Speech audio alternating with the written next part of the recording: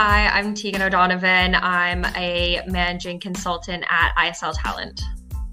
Teagan O'Donovan is a managing consultant at ISL Talent who focuses on recruiting people in product and design. Her clients are startups and scale-ups in the tech space of all different industries. She loves helping her clients find the best people to drive business forward and watching her candidates flourish while they progress their careers. At ISL, they pride ourselves on being trusted partners for both job seekers and employers, and her main focus is building lasting relationships within the market.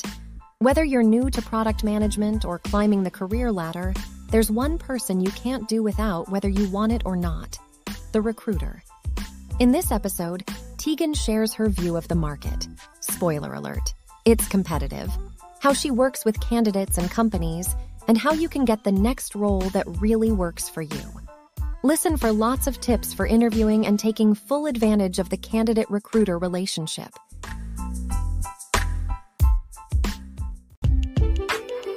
Welcome to Product Perspectives, the podcast for product people that gives a voice to their stakeholders, hosted by Magali Pellissier. Each weekly episode shows you the other side of the product with interviews of the people who contribute to making products a success. They are engineers, writers, marketers, support analysts, UX designers, or even salespeople. Not only will they get the credit they deserve, but they will share their perspectives on what makes a good product and product manager. Stakeholder management is a key skill for product managers, so just as you're obsessed with listening to your customers, let's hear from your stakeholders. Hi, Teagan. Finally, you're on the podcast. That's great because we've been collaborating together for some time now. And finally, we have time to discuss about a topic which is quite important to me at the moment, which is recruitment and finding a job. And I'm sure it will be so important for the audience with so many layoffs that happened in the tech industry. So welcome to Product Perspectives. Yes, thank you. Thanks for having me. Obviously, we've been speaking for a little while now, so I'm really excited to finally be able to record with you. First, you had a very interesting journey into recruitment. So can you talk me through your background and how you came about being a recruiter? I lived in Canada for most of my life, and then I moved to the UK. I always knew that I wanted to be in some sort of sales, and that was where my strengths lied, with speaking with people. But recruitment wasn't a huge thing in Canada, so I was thinking maybe I wanted to be in house sales or some sort of tech sales. And then from living in the UK, I just heard people talking about recruitment and thought that would be something I'd be interested in, would be good at, and then interviewed at a few places and landed at ISL. And now I've been here for 4.5 years. So let's talk about the job market and especially around product. And I know you're so specialized in design, but what are the current trends in the job market for product management? So I think products becoming a lot bigger topic and a very important function in businesses that are growing, and a lot more companies are becoming very product centric. So whereas I think it used to maybe be a function that come in a little bit later, people are looking to hire product people in their first 10 hires, their first 5 hires. So, and I would say kind of the big trends at the moment that everybody's speaking about in all kind of areas of business is AI, machine learning, climate tech, health tech, anything really that is tech for good and kind of changing the way that we operate and doing good in the world is such a big topic at the moment. And that's exciting because as product managers, I think we care about having an impact and realizing a vision. So when you talk about climate tech and health tech, these are big problems to solve and they have a huge impact on people's lives. Talking about the different industries, there's been obviously different moves at the moment due to the current economic situation. Which industries are still growing? What's happening in the market? Yeah, I think it's hard because it's like such opposite ends of the spectrum at the moment. There's obviously, sadly, companies that are having to make redundancies, people that are maybe on hiring pauses. But then at the same time, there's lots of companies that are getting funding, they're growing, they're maybe in the kind of highest growth phase that they've seen so far. And I would say a lot of the companies that we see in these positions are the ones that I mentioned above, people that are in climate tech or sustainable farming or health tech. They're creating a product that's changing the way that we view health or the way that we view healthcare. So I would say a lot of those companies, there's a demand for them. And so those are the ones that we're seeing a lot of investment and growth in. Talking about what's trendy and what is really sought after in terms of PM skills and experience, I've seen lots of jobs specializing in AI, right? What are the skills and type of experience that people are looking for in PMs? A lot of companies are saying they ideally want somebody that has been in a startup environment before. I mean, that could just be a trend with our clients because we work with so many startups and scale ups, but I think understanding that very early stage environment that they would be in. I also think a lot of people, because these companies are so highly technical, are looking for someone that's been in technical environments that can have those conversations, potentially even someone that's been in a technical role for part of their career and then transition to product and can have those more in-depth conversations with the development team. And then I'm seeing lots of people looking for SaaS experience. I think there's lots of software as a service companies. Obviously, to some extent, like industry specific experience and clients will look for, but yeah, very technical, maybe other startup experience, and then having shown like proven results at where they worked before. Sometimes we think, oh, companies are searching for the perfect candidates and candidates are searching for the perfect company. So what are the commonalities you see between your clients, the companies, and the candidates? No matter what side you're on, you have probably been on the candidate side at some point, maybe not the client side, but you could have had some involvement in an interview or seen your team hire or spoken about it before. But I think everybody has experiences being a candidate. What both sides of the fence are looking for is someone that they can trust, whether they're growing their team or they're looking for a new job, someone that's going to work in their best interest, can give them insight into the market and be there alongside making this big decision. I mean, making that key hire is very crucial and can also be an expensive mistake. And same for a candidate, getting a job that doesn't work out, it's so time consuming, and then obviously your own livelihood to worry about. So I think having someone that you can trust to go to help you make this decision, make sure you're fully informed and you can bounce ideas off of is important for both clients and candidates. Let's dive deeper into the job searching process. And one of the things that I've always found interesting, but also a bit confusing, is that as a recruiter, you are paid by the hiring company, not by the candidate. So does this have an impact on the decisions you make and how you support candidates? I think it has an impact, but I think it has a positive impact because recruitment's all about relationships. There's a million and one recruiters out there. So your clients are going to work with you specifically on how you work with them, how well they can trust you to build their team and people stay there. So yeah, obviously it's all about somebody getting the job, but if somebody stays in that job and does wonders for the team and the project, everyone's going to be happy. The client's going to be happy. The candidate's going to be happy. They're likely to come back to you. And then also the candidate's likely to come back to you 3-5 years down the line when they're looking again. So I definitely see some recruiters doing this very well. So you've described some industries which are growing right now, but not all PMs come from these industries, right? Not everybody is already working in health tech. Not everybody already has an AI background. So if a candidate has been in another industry for a long time and they're trying to pivot, how do you recommend they go about it?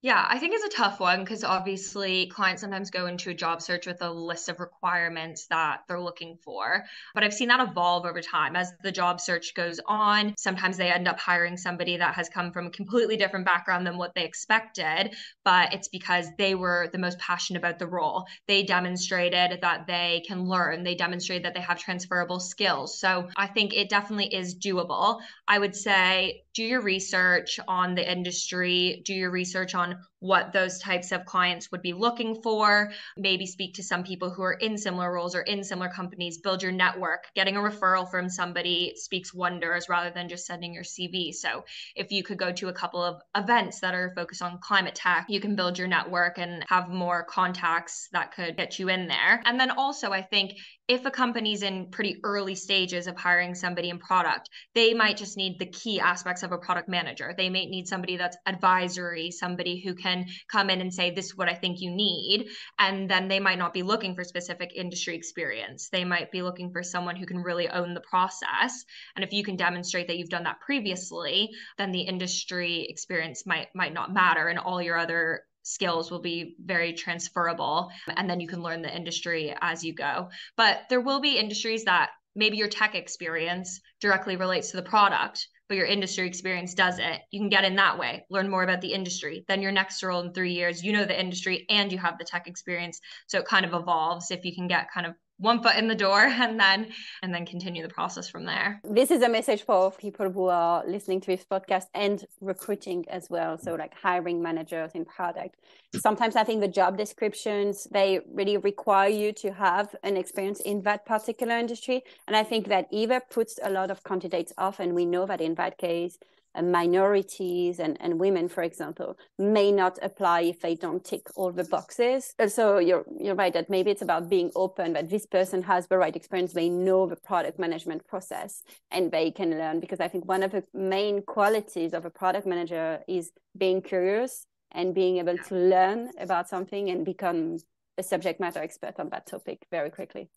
Yeah, for sure. And I think that's another role as well of a recruiter is you can put a job description or an ad out there all you want, and it can have 10 like tick boxes, but it's my job to speak to the hiring manager and really dig deep into what's the most important, what's the objective of this role, and then speak to people at length about what they've done when they've demonstrated that, what they're looking for, and be more of a voice of the company and the position that can go into so much more detail than just a job description, and find those little tidbits that maybe a CV wouldn't show a hiring manager, and then give them a ring and say, no, listen, this is what they've done. It's amazing. They can do it for you. So I think that's another benefit of working with a recruiter is they can highlight that experience so much more than just like a CV can. And do you think, talking about that you can also have an influence on the diversity of the candidate pool? Because as I've just given an example of, minorities may not apply if they don't tick all the boxes. Well, if you've got those types of profiles, maybe you're more likely to put them in front of companies. What's your role in the diversity initiative? We've spoken to clients a lot about this. I think there's a variety of different things. You can do blind CV screening, so kind of strip the CV of anything, just kind of leaves their experience. But also, yeah, as you said, some people might not apply to an ad because of how it's written or the wording in it. So I think it's just about going out there, approaching everybody based off their experience, and then really being able to put forward to the client a variety of options from all different backgrounds. One of the things you haven't mentioned directly in this episode yet, but last time we talked, you said it is a candidate-driven market, and it is still, despite all the layoffs that happened. Do you think the candidates are really taking advantage of this, and they are interviewing back the companies too? Yeah, I mean, I think everyone should be doing this. I say to every candidate when they go into an interview, like, this interview is just as much for them to interview you as for you to interview them. You need to make sure this is a good fit. You need to make sure that they can provide the progression that you want, the well-being initiatives that you want. Yeah, I think people should ask questions. I think that people should add an extra stage. If the client only wants to do 2 stages and by the end of that you haven't spoken to enough people or you don't have enough information, then ask if you can go on site, ask if you can speak to more people. I think candidates really have the opportunity now to make sure they have all the information that they need and shouldn't be pressured to take an offer just because it's there in front of them. I think that's a really good piece of advice, to ask for meeting more people if it's necessary, even if it's another round of interview. I've done it in the past, and usually when you ask for this, first of all, the answer is quite positive.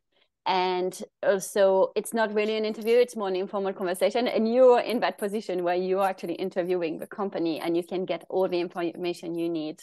So that's quite beneficial. Everybody wants to save time to an extent, but I think that's been pushed so far in another way where it's like, let's do 2 one-hour interviews and close it off in a week. Like, okay, yeah, if you can get all the information you need in that time and you have no reservations, then fine. But this is your job for potentially the next like few years or longer. So yeah, I don't think there's anything wrong with taking a little bit longer and making sure that you don't have one reservation in your mind by the time you get to the end of the process. Perfect. Let's talk about end of the process then. As a candidate, when we receive an offer, it can be really hard to wait for another offer. because the timing is not quite right. We're waiting for something else. We're still in round 2 with another company, which we prefer. We don't really know how to negotiate either. So what do most candidates do? And is it the right thing to do? Is it not? How can they do it better? The number one thing is to talk about it at every stage. So on our first call, talk about what opportunities you have. On the second call, talk about how this opportunity compares to your other opportunities. I think it should be spoken about multiple times to the point where it might be like, why are you asking me this again? But it's good to know things change so quickly. You might have a company that's like your third choice. You do another round with them. Suddenly they change your mind. You love them. And if we don't speak about that or speak about the reasons why you love them, it's hard to know where you stand. And I think candidates get afraid, like if I tell the recruiter that maybe I like another job a little bit better, they're not going to want to talk to me anymore. They're not going to want to interview. They're not going to prioritize it. But for me, it's better to know, okay, you like this other company better because there's this progression route. Sorry, maybe I didn't explain to you the progression routes in this company. Let me put you in front of the manager and they can tell you what their progression plans look like, how their one-to-ones operate. And then you could have the exact same opportunities with this client. You just don't know. So I think it's about getting to the end of the process and knowing, okay, if this company offers me, I want to take it. Or if this company offers me, I have another interview next week and I prefer that one for X, Y, and Z. And if in that interview they prove to me, then I want to take that one. I think where candidates make a mistake is they love the role, but they're just waiting to see what other offers that they can get. If you don't have any other reservations, then I don't see why you wouldn't take the role. But if there's things that are concerning you, then I think talk about them, get more stages booked in, as we just mentioned, and get those options cleared up. But I think it should get to the point where you've spoken about it so much that you should know by the time an offer is coming, what it needs to look like, what the conditions need to be, and are you going to accept it? And if everything matches what you wanted, then what are the reasons that you wouldn't take the job once that offer comes through? So I just want to confirm for the audience, because you talk about the recruiter. So in that case, that's you as an external recruiter. But do you recommend the same approach, like being honest and transparent with the companies themselves? If, for example, I'm involved in a process, but I didn't go through a recruiter, I applied directly. Can we really tell them, actually, I prefer this other job? I mean, you have to word it differently. Maybe, phrase it in, oh, this other job offers me this, and I'm not quite clear. Yours does as well. Yeah, I think it's a fine line. I mean, you probably don't want to tell a client that maybe like give a hint that you're like not that interested or not that bought in. I think it's exactly about what you just said. I interviewed here, they mentioned this. Is that something that you offer so that you know how they can compare and you can kind of weigh up the pros and cons? I'd definitely be like honest with a client about, I have other interviews. These are my timelines, because they should be very clear. Like if you have 4 other final stages and they're only at the second stage, maybe they need to combine things or move a little faster. So I would communicate your timelines. I would communicate your thought process, but yeah, maybe ask a few more exploratory questions about the things that you're concerned about that another company might offer to get your answers rather than just being like, I like them better. So we'll just see, because yeah, that probably wouldn't fly very well. Yes, definitely. I think that's a very good way. I like the idea of putting it as a question and exploratory to really understand if they can offer the same, because very often it's actually a question of misunderstanding, or we just didn't talk about it, so we don't know. Yeah. And I think for the right candidate, you might think, okay, they want 4 days a week in the office every week. And then you say, I like another job better because they give me 2 days. The client might love you and say, oh, well, if that's the case and that's the only thing we need to change, yeah, we can do that. So just because they've outlined what they're looking for in the beginning, for the right person, it normally can be flexible. You just need to communicate that that's the one thing that you need to be on board. Perfect. And once I've got an offer and then I'm trying to see if I'm getting other ones, how long do I have to really respond? Like, what do you think is appropriate in terms of time, and how many days to start negotiate and to give a definite answer? Laying out those timelines and being really clear from the beginning is good, because if they know you have other opportunities that you still want to see, then they know what that'll look like. But I would say you don't want to give the impression that you're not interested, you're just waiting for something better. So at most a couple days, maybe a week. Definitely you'd see people maybe on a Friday saying, I'll come back to you on Monday, I need to think, or by the end of the day. But I wouldn't leave it more than a few days, longest a week, because you start to give the illusion that maybe you're not interested, you're just waiting for something else, and you don't want to create that doubt. If there is doubt on your end, then yeah, you kind of need to get those questions answered and give yourself a deadline. Also, I feel like you can create like a whirlwind in your mind of going back and forth and nitpicking and finding little bits if you give yourself too much time. So I think saying, okay, by the end of the day on Wednesday, I'm going to have spoken to my partner. I'm going to have weighed up the pros and cons. I'm going to decide what my life would look like at each place and make a decision. Forces you to think about it. If you just say, I'll think about it sometime, people just avoid it. People will just avoid making that decision. So I think setting a deadline for yourself as well is important. That's a great tip. Thank you. I want to go back to what you said initially, that AI is obviously growing very quickly, but I'm assuming AI must have an impact on the way you work as a recruiter as well. So how is AI right now or in the future changing the recruitment process? Yeah, so I think we're seeing, as I mentioned, like a lot of things based off diversity inclusion. So you can use different tools to change the language in your ads or change the way that you screen CVs or blind screen CVs. So things like that is great. I think there's obviously different processes now that people can use for like candidate matching or different job boards that can match you better with certain companies that you're looking for. I think really at the moment, everyone's just trying to figure out how to stay up to date, how to not get left behind, what tools are best to use, but also you don't want to lose the human element of recruitment. I mean, we're dealing with people on either sides, client and candidate, and then myself, who is a person. So I think the human element, the understanding, the conversation, that's always going to be important. But I think using AI to improve your sales techniques or even just speed things up. I mean, there's definitely been times now where a client gives me a role and you can go and search on ChatGPT, there are 10 competitors in 2 seconds and it's right there. Whereas before you probably would have had to do a lot more research and take more time. Whereas you then know exactly who's their competitor. You can go have a look at what candidates will be perfect. And it just saves an element of time. For me, I've just been using it more as like a research tool to cut out some of those lengthy processes that it takes from getting a job and then starting to whittle down who the best candidates will be. But yeah, I think we'll see this change a lot and a lot of people trying different things in the next few years for sure. I think there are sometimes misconceptions about recruiters, especially from a candidate standpoint.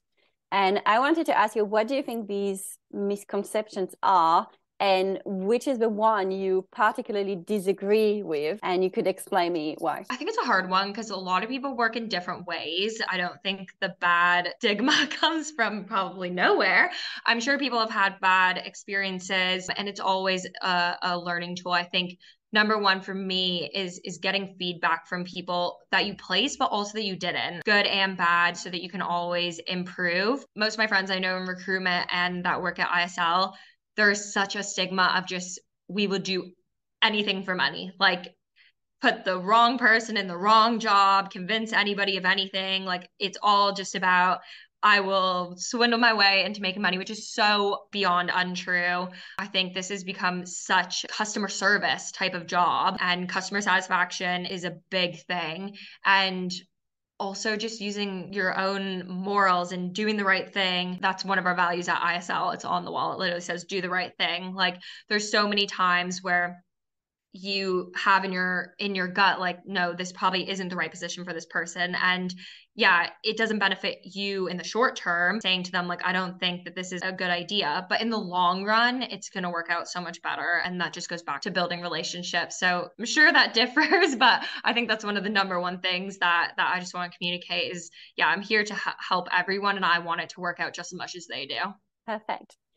Right. Let's hear the question from a job seeker. Hi Teagan, my question would be, there are a lot of international candidates looking for opportunities in the UK, specifically the students. Visa rules keep changing and also give students the right to work in the UK. In my experience, not all recruiters are aware of their right to work that comes with the student visa or the post-study work visa. So I would like to know, how do the recruiters keep up with the changing rules and also make sure the candidates are given the correct opportunities? Thank you. Hi, Namrata. Yeah, thanks so much for your question. I think it's a really important topic, something I can relate to considering I'm on a visa and I moved here from another country. So, yeah, I think obviously in terms of the changing requirements, obviously referring to the government website is helpful. I think understanding those visa situations and how long they want to stay here is important, and important communicating that to our clients. I definitely have clients that sponsor. Another way to look for more opportunities after you study or looking for sponsorship is the government lists every company that has a sponsorship license. You can go on there, see how long their license is valid for, and then you can specifically target those companies in your job search. It's a little bit easier on a post-study visa because you get the 2 years where you don't need sponsorship. So yeah, I think just using that to gain experience, and then once you have that experience, it's likely that another company will sponsor you now that you've gained a bit more work experience and can demonstrate your skills a bit better. I hope this helps. Good. And you have a question for me as well? It's, what is most important to you in your candidate recruiter relationship when it comes to seeking a new position? Great. Well, I think I was hinting at it through the questions I asked, because the first one is trust, and I want to fully trust that you act in my best interest, not just in the company's best interest. And this comes from, you're right, having sometimes some not so great experiences with maybe recruiters being a bit pushy or trying to make me fit into a role that wasn't quite for me. Yeah. And then I really like the proactivity. I'm going to give you an example. There are some recruiters that I keep on chasing, and sometimes they come to me for a role and I'm like, yeah, that sounds great. Here's my CV. And then I never hear back from them and I have to chase again. So I really like when people are proactive. Like, for example, this morning I received a call, somebody had a new role, they thought about me.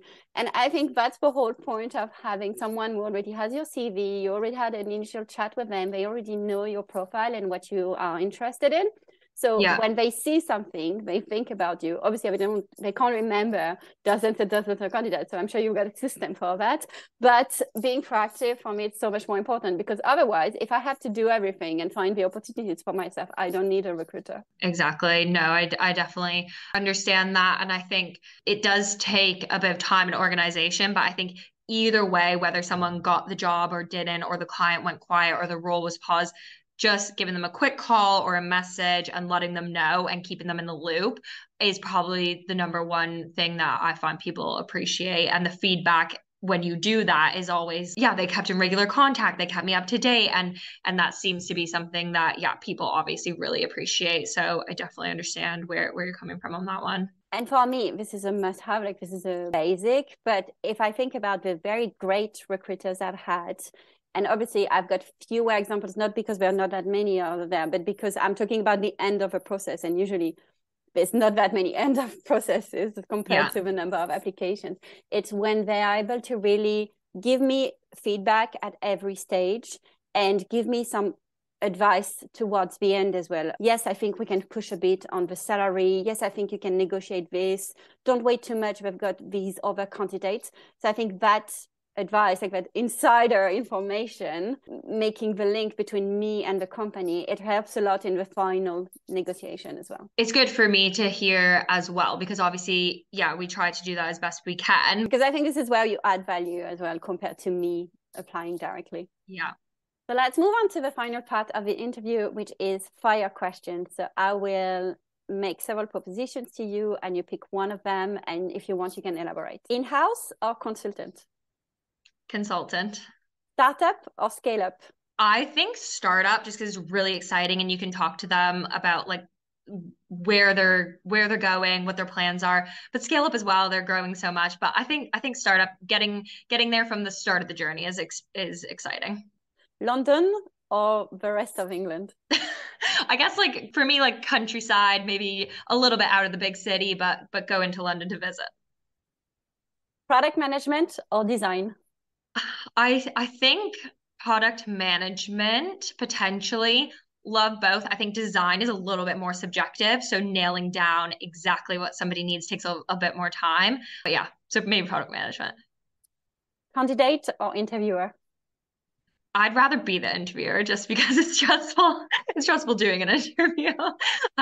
But yeah.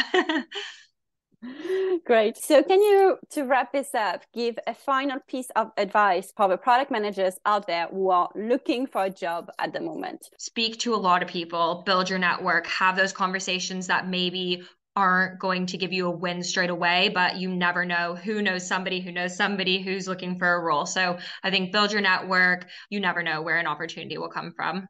Perfect. And if people are looking for a job and they would like to get in touch with you, how can they reach out to you? Yeah, so people can add me on LinkedIn. My name is Teagan O'Donovan. I work for ISL Talent, or send me an email at teagan@isltalent.com. Perfect. Well, thank you so much, Teagan, for all these great tips in searching for a job, which I'm sure will be super useful to lots of people listening. Thank you so much. This has been great, and it's been good to hear from your side of things as well. And yeah, thanks for having me on.